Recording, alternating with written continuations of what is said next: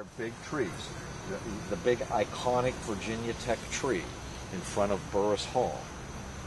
They even put pictures and stuff. That's a bur right. Okay? So they are giant, big white oaks. They're in the white oak group.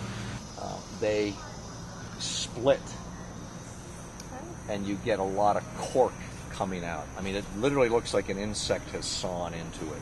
It doesn't look right at all. And so when they're growing fast, you get a lot of cork coming out of it where the cracks and the splits are. So you get these little threads. Look at that one's got them too. Little threads up around the buds, and then you start getting the cork. That cork is back, see it back here getting bigger. Look at it back there, all the way there. Best features are always on fast-growing, vigorous things. Okay, whether it's fuzz on the leaf or cork on the twigs, it's best developed always on a vigorous, fast-growing thing. When they get old, they often don't have cork, and that's going to be in like a lot of the trees that have cork. So we're stopping at this one. Then the other kind of weird thing is the leaf. The leaf is like got an identity crisis. Okay, from here on down, that would be one species, and then from here on up, it's a different one. Right, didn't it? Okay, and the leaves do that. Look at them on the, see?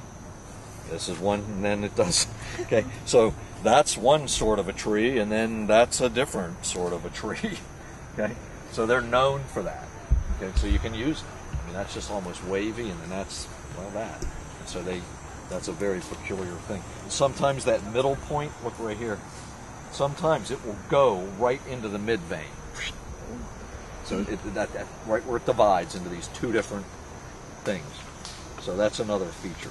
Now, they're not native. That's, again, really, and make sure you go through your list. Here's what I want to show you on this. You've seen the leaves and the buds.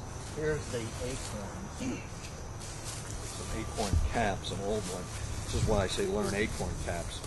Here's one that's developing. It's not full grown yet. But the burr part refers to the acorn. It gets a burry fringe.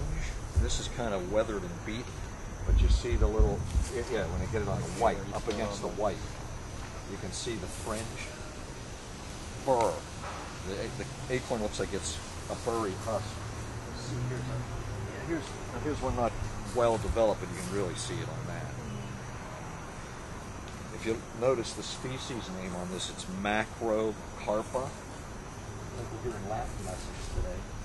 Macro is big, and carpa is seed. Quercus is oak, so it's big seed oak. This is kind of on the small side. So that cap tells you how big the acorn was. They can be not double that, but on probably 30% bigger. So that's a darn big acorn.